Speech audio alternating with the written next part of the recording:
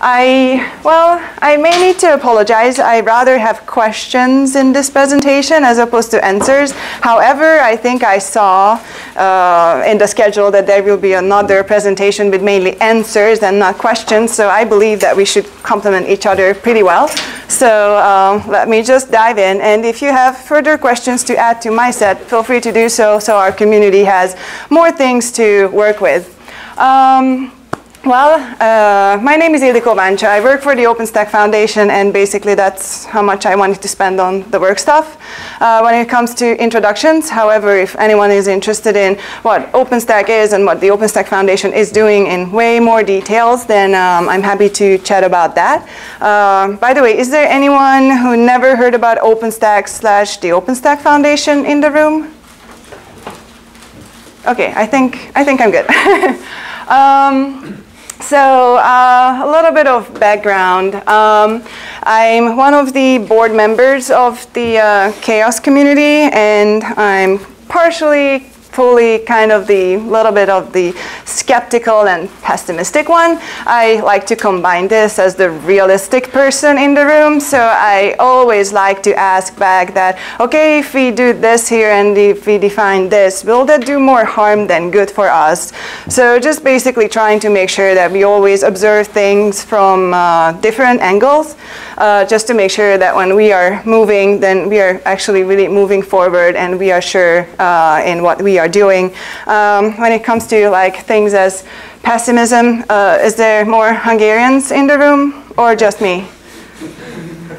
All right, then, well, it's in our blood, I swear. It's not just me, so most of us are like that. We are a little bit of on the pessimistic side in that little valley somewhere in Europe still. So yes, this is us. So that's partially, I guess, how I got to this. I love metrics because we all do. We all like to know what's happening around us. We all like to try to make sense of it and have an idea whether it's good or bad, whether we need to take actions or whether things are going well. However, I think in my experience, it's just so easy to like get to quick and not so good conclusions from numbers and metrics, or use them in a, well, not too good or effective or useful way. And that's kind of the hate part in my life. Like just saying an example, like I love my mom, but she has like a 4 kilogram or which is I think translates to 8 pounds or something range, which between the, oh my God, you're so thin, and the, ooh, you put on some weight, you know. Like, that's really not a big range, right? And yeah, if we just get back to metrics, like, you get to know how stressful my life is. But yeah, trying to stay healthy and so forth. A little more background on this thing, on like metrics and life, and just like how subjective I think data can be, because I think we all just look at it that, okay, this is a data set, these are numbers, other data, so it must be objective, right? But it always depends on where you look at it from, what the context is, and whether or not you're lazy or not lazy to actually try to put it in context. So like, I went to university, computer science. I got a job in IT. I travel a lot, so I fly way too much. But still, have a reasonable salary. Know all the amazing people, for example, in this room. So, you know, that must have been the good choice, right? I mean, everything seems to click. Again, if you ask my mom, she will always tell you that she strongly believes that I should have pursued art because I love drawing on paper, not on computers. Computers are great, but not for drawing, not in my opinion. But still, I may have just, you know, starved to death already, or would be starving somewhere, but maybe I will still be happier. I don't know. And the numbers will, I think, never tell me. The other example is I have a rather lowish blood pressure, so it's 90/60 when I have a lucky day. Sometimes it goes down to 80/50. That's not comfortable, but still. Does that mean that I'm unhealthy? I don't think so. It's out of range, but you know, it's context. It's how I am. It's how I am designed. Yeah, maybe there are some flaws in that design process. I made my complaints to my parents, but you know, this is where we are. So whenever we do this, collecting data, put it into buckets, we always have to look at the bigger picture than just the data and the bucket itself, in my view. But again, feel free to agree or disagree with me. And well, I had a corporate life before I joined the open source side, which still can be called corporate, but I'm working for a non-profit organization at this point. Who's working for profit organization in the room? Quite some. Anyone agrees with this? Or? Well, which unhealthy obsession? I would like to know that everything that Nithya said still stands. Let's say that we are talking about another department. Thank you. But I have some experience from my working for profit organizations that we kind of just went a little like overboard with this whole metrics thing. Like, your performance report and just trying to figure out how to measure yourself, and okay, you're contributing to open source, so let's say that if you have, I don't know, 10 merged commits in the next half year, then it will be cool. Whatever, like, sure, we can come up with a number, but what will this be good for? I don't think we ever actually defined that part. Or when sometimes we wonder why people are doing things, whether it's because this is what their bonus is depending on, or whether this is something that is actually useful. Feel free to blame me for everything, but there are examples to this question popping up, and it is unhealthy, and it is still data-driven, so you know, it must be objective, it must be good, we have all that data, so it should be all right, but it's still not, because it still matters how you use the data, and what are you getting out of it. It always depends on the context. And there's some further unhealthy behavior that I will just get to later. So, yep. Just from Slack from yesterday.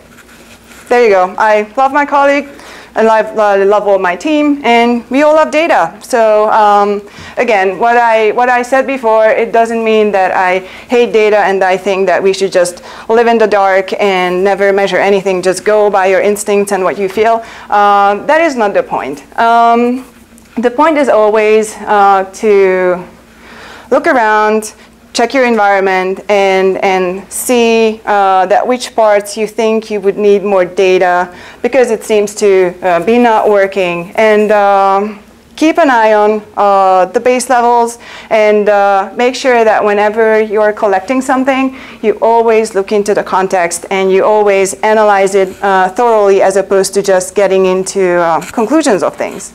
So, yep, we love data, but can we have too much data?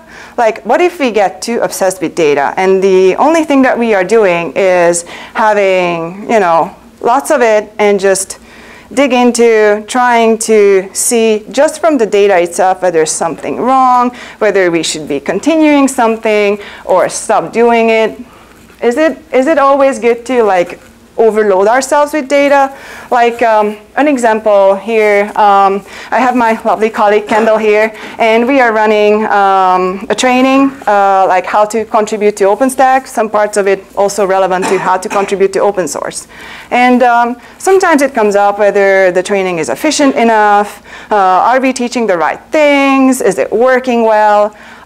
So yeah, we can you know, we have the names of people who attended the training. We can look into whether they contributed to any of, for example, the OpenStack Foundation projects. But what if they didn't? Does that mean that the training is useless? Does that mean that we teach the wrong things? Or just does that mean that maybe the person or the people in that group, they are just not the developers who will do the direct contribution? And so from which point the training is valuable and from which point we say that, okay, we really need to change something. Because in my view, like if we just have, let's say, again, just a random number, 1 champion per year or something, when I mean champion, the person in the company who goes back and says that, oh my God, I just understood how open source works, how we should do things, and basically change the culture and mindset in their department, whole company. So maybe you get champions out of a training like this. How can you measure it? Can you? Can you always? Will you always know?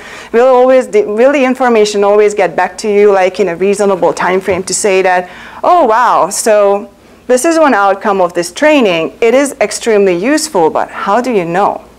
And what if you like stop continuing the training because you don't see this aspect and the contribution numbers are not really there that you just figured to put up there, and you stop doing it and you will not get more champions that way? Isn't it bad? I think it is. But again, something that can't be just directly, objectively measured just by looking at data. Just let me check where I am with time before. 20 minutes, I have 20 minutes? Yep. Oh, okay, then it's all good. So unhealthy behaviors, gaming. We have numbers, we have dashboards out there, and people just love to game it for different reasons. Like when it comes to corporate environments, sometimes you happen to have a manager and they see like different contribution numbers like reviews, code comments, and these sort of things. So, and they're like, oh, okay, our company should be in the top, I don't know, X. And then, okay, people, we need to achieve this by the end of this month, so go and do reviews. I don't care how you do it, but you need to have 10 reviews per day. And what comes from this? Random +1s, other random -1s. Oh, the automated testing system failed, -1. Like, yeah, I can see it myself. You don't have to comment on the review for me to see it. Or just like, you know, go and give +1s or like thumbs up to various reviews. What's the value in that? Basically nothing. Like sometimes people say that, yes, we had to practice how the tool works by pushing the same button 10 times every single day. I don't think so. And then you get to the point of, yeah, so it wasn't really our idea, and we don't even 100% know why we are doing this.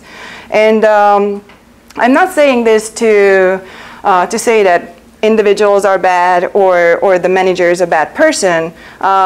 They are rather maybe a little ignorant, and on the other hand, we're all humans and we tend to be lazy. And how easy it is to say that, yes, we are in the top 20 contributing organization based on, I don't know, number of proposed changes, and like 90% is one character typo fix, which is, you know, if you're just looking at the dashboard as an external person, just an individual who's interested in it, yeah, there are numbers. You can see like ranking if you're interested in it. I personally was never too interested in like overall corporate rankings. I usually always looked at the data for myself to see that, you know, like, is it visible that I'm doing something or I should do something else? But like, so you have this dashboard up, you look at it, it doesn't cost too much time, like costs you a few minutes, you go through that data. But just think about the other side, like those people who are caring about the project and maintaining it and has to deal with like all those patches that really just one character typo fix. Maybe it's even an automated system that does it, you never know. So it actually has a lot of impact on a community. And I assume that it's mainly not necessarily happening within a corporate organization, like when you look into internal software development and those metrics. But when it comes to open source and numbers that are basically visible to everyone, when people just jump onto like consequences easily, this can be really harmful because you basically rob all those maintainers of their time because of looking into all these things. And I'm not saying that typo fixes are not valuable contributions, but like go through the whole thing and upload 1 or 2 patches depending on the size and how many typos you had to fix. That is something that's valuable, as opposed to just jump on the numbers and gain them because that must be the good way of getting recognition in a community. No, that's really not. But again, we have those numbers out there, and can we like come up with metrics that cannot be gamed? I don't think so. But again, it is a question. Should we work on metrics that's harder to game, or should we spend more time on like educating and just making sure that whenever people are looking into whatever numbers that we are visualizing and giving access to, that they have an easier time to put it into context, or they have motivation to put it into context, like telling them that, okay, if this number goes up too quick, then it might actually points to, in some cases, rather bad behavior than good. Can we do that? Rather open questions. And again, if we can do it, like, can the CHAOSS community work on this and help with that? Should we try to reach out to organizations and make sure that they are all basically with us on this? I hope so. But again, open question for the community to further think about. And metrics and open source ecosystem. So personally, very personally, I have no idea at this point. I mean, we talk a lot about metrics, but I think in most cases, those metrics are like reviewed and looked at by companies, for example. So I rarely see like random individuals in an open source community, and I don't mean CHAOSS here because our goal is to figure out this whole metrics thing. But in any other like software development community, we are not really chewing on these numbers. Like the developers are just sitting there and they are trying to like write the coolest code or the coolest feature and sometimes the coolest documentation too. We all know that there's a lot of improvement that needs to happen there. But still, how does it work in an open source ecosystem? What's the difference when it comes to metrics? Like the same thing that we are looking at from more of a corporate perspective. How is it different when we are looking at it from the open source ecosystem's perspective? I, right now, don't necessarily have an answer to that. I'm working for a nonprofit organization. We are trying our best to support open source communities and just help them to like build and sustain a healthy and balanced ecosystem, whatever healthy means and even balanced.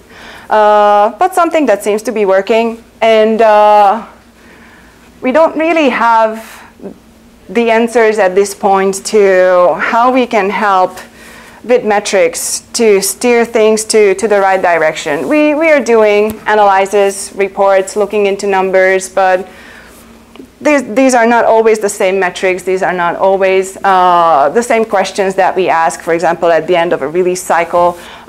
So we don't have the right answers yet. And again, just the interesting point of how data can look different when you look at it from different points of view. I don't have any issues with GitHub. Let's start with that. Octocat is also awesome. I love Octocat. So the point really is tools versus metrics. Like Nithya mentioned GitHub.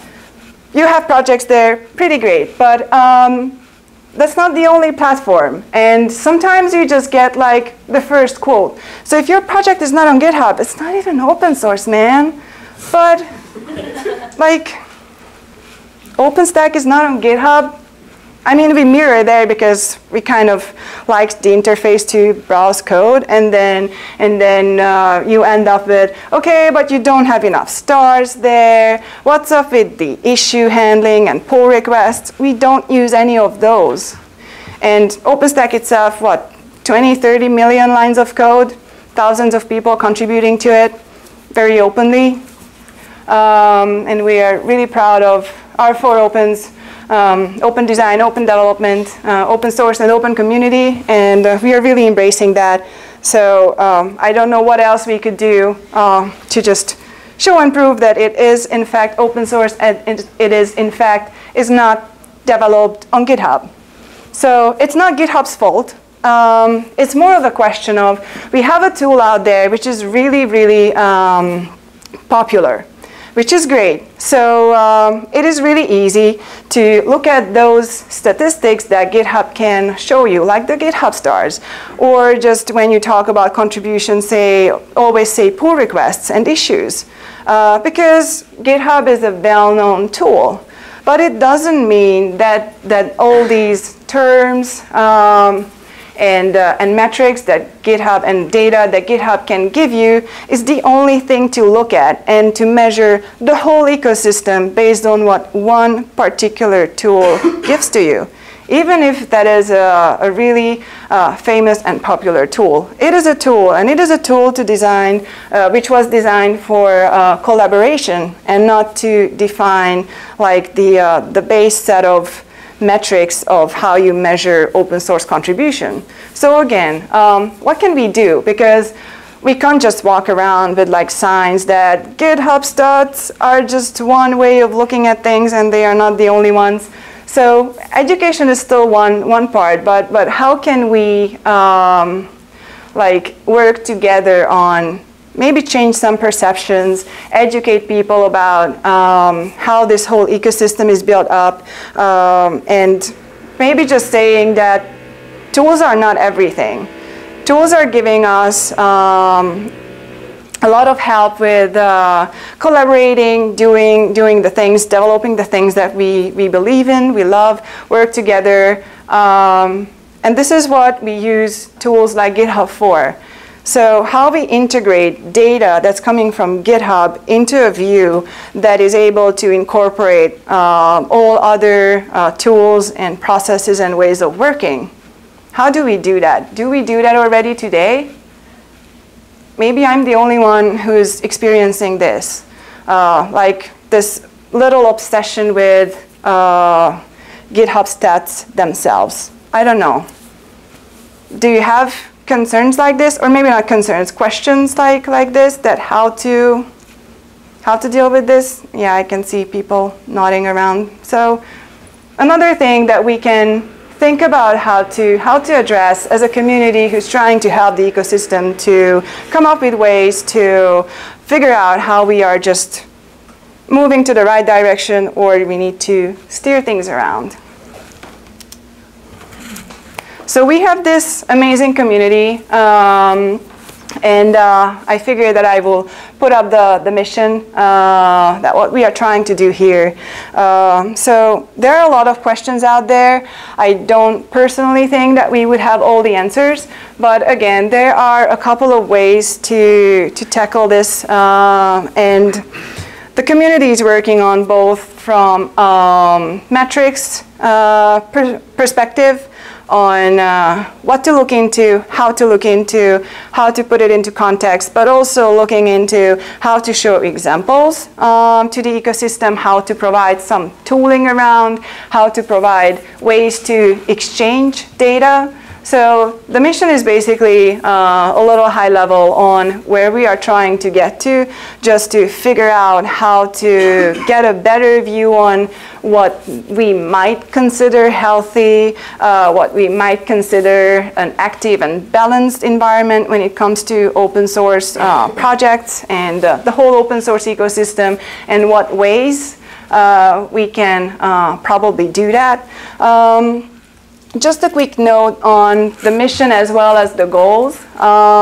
So we are a community continuously and constantly evaluating ourselves as well. So I believe it was like a couple months ago when we had a discussion on the mailing list about the mission and the goals and whether it's still like covering and in line with what we identified that we would like to do and achieve.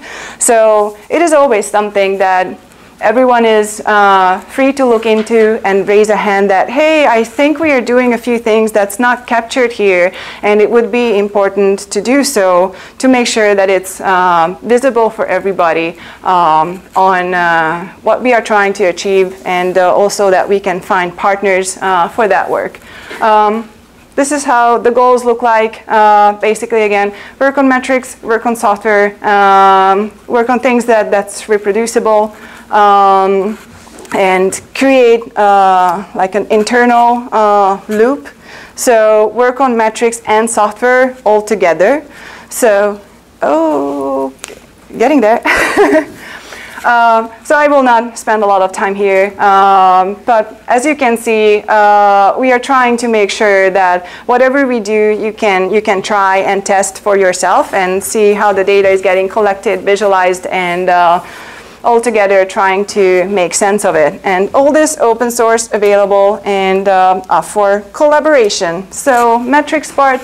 This slide is more of a history. I believe I actually left it in here from my presentation a year ago. So this is where we started from, defined a few groups of metrics that we thought that would be valuable to start with, just to, again, get to the point of what is healthy, what are the stages of a community's and project's life cycle, how we can measure what's happening, how we can, again, make sense of it, identify dependencies, something that is really important, looking into risks and diversity and inclusion. I don't think there's a way to leave that one out.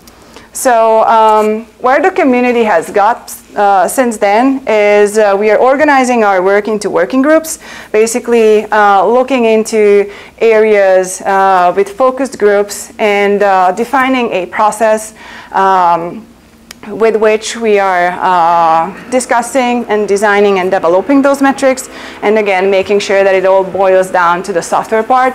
So there's a little reorganization going on within the community, and the two currently operating working groups are growth, maturity, and decline is one of them.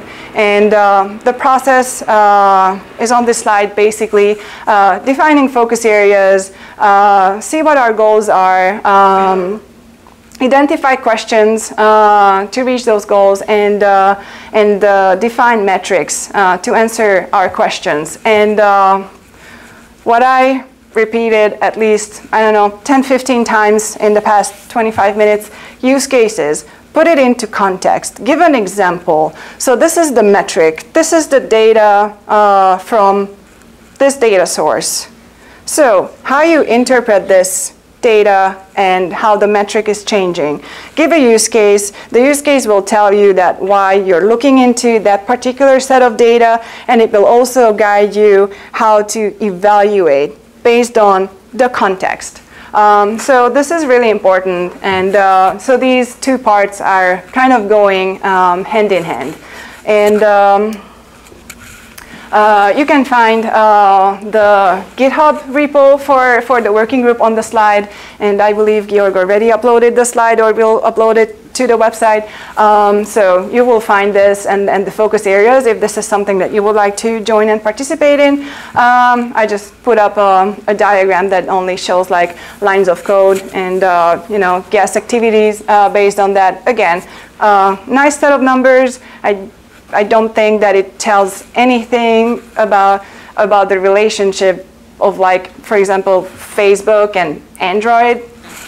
Nothing to do with each other, different numbers. So I don't think that we would like to rank that Facebook is way cooler because it has way more lines of code than Android. No, Android is a small thing. It has to fit on your mobile phone. So I really hope that they will not get up to like 61 million lines of code. So just an example again. Always put it into context, why you're looking into it, why it might look like how it does, and look into root cause, context, background, big picture.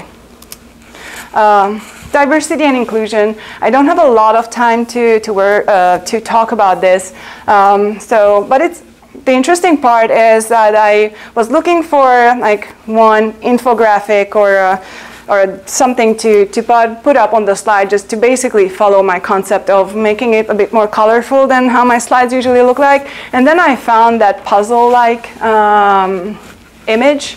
And I think it gives a really good view that while I think 3-4 years ago, when I got to my point of open source involvement, that I started to see other things than code and documentation contributions. So we were really, really focused on gender diversity, but that's like this small piece of the puzzle. There are way more items here to consider, and there are 3 dots because I'm sure that there are aspects that we are not necessarily considering today.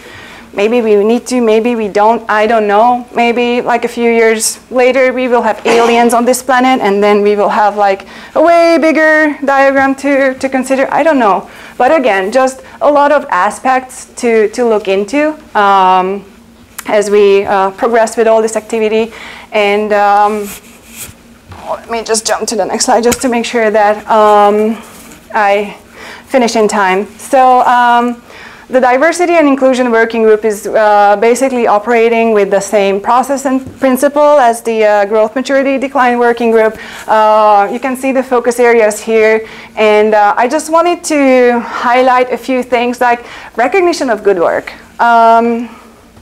That doesn't necessarily have to do anything with the diversity part. So like, for example, I grew up in an environment, I've never really learned to like give positive feedback. I also have no idea how to receive it because I didn't. Like, as I said, I love my mom, but she always tells me when she thinks something is off. And because this is just our like way of, we all grew up, kind of a tradition that if everything is fine, then I'm not saying anything. If something is wrong, then I will flag it to you that you need to, look into that, and everything else is fine because I didn't say anything. But again, if you act like this in a like multicultural environment, that's not good. And just in general, like telling people that, hey, I think what you just did is pretty amazing. That is great. It feels great for the person who you told it to. They will know that what they did was valuable to at least somebody, and it will also feel good for you. But this is something that some of us need to learn. And well, I put up the photo of the dude there because when we talk about diversity, sometimes I remember hearing a heated discussion where someone just like was attacking the middle-aged white dude in the room when he tried to be an ally to women in the room. It's like, oh, you can't be a good community manager because you're the middle-aged white guy. What does it have to do with it? Like, really? It's not how it works. So again, when we talk about diversity and inclusion, it really is about all of us. Like not putting anybody into a bucket, not even the middle-aged white dudes, which kind of became a stereotype in IT. Yep, we have a lot of them. Great. They're great people, and they are just people like everybody else. And saying that we are talking about diversity and inclusion and just figuring out how open we are and how we can help just people in general to join activities and be recognizable and so forth, that is really, really important. And the other diagram is just to remind myself to highlight that when we talk about diversity, that's usually sensitive data. So whenever you're trying to figure these things out, just always think why you're trying to get data and what you're trying to do with it. And if you have no idea, just don't do it. It is sensitive data. It is not a game. So again, think twice because it is a really important area. It just helps kind of humanity in general. So let's try to do it the right way. And we have software, as I mentioned. I believe I'm running out of time, and I'm also not super involved in the software side of things, but again, link here, and there are a few more links on this slide. And the very important chaos.community link. You will find pointers from there to all the other amazing work that's ongoing. Good thing is that there will be a presentation about the software parts in the afternoon, as well as 2 tutorial sessions for the 2 working groups. So you will be able to learn more details and how they operate and kind of try it out yourself, how they work. So please stay and visit them and be active. And thank you.